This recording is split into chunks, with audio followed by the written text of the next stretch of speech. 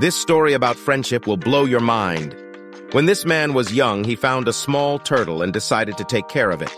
30 years have passed since that day, and the two are still friends.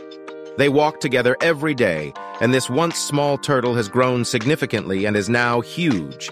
She currently weighs 70 kilograms, and it has become very difficult for this man to lift her.